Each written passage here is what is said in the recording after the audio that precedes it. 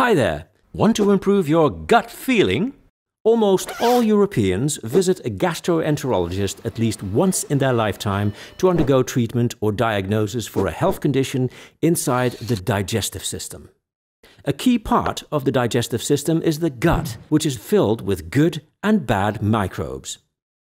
A gut with too many bad microbes can cause health conditions like tiredness, diarrhea, headache, and immune dysfunction. In the longer term, such an unbalanced gut may even contribute to the development of colon and liver cancer, diabetes and obesity, inflammatory and irritable bowel syndrome, celiac disease, and arthritis.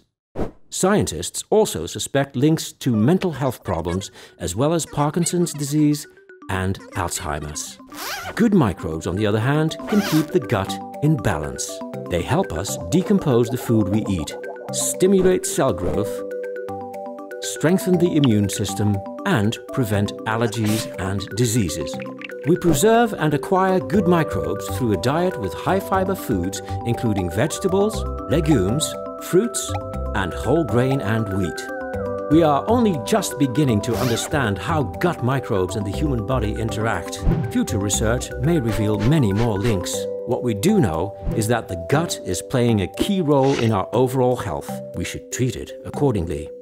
So, look after your gut, and your gut will look after you.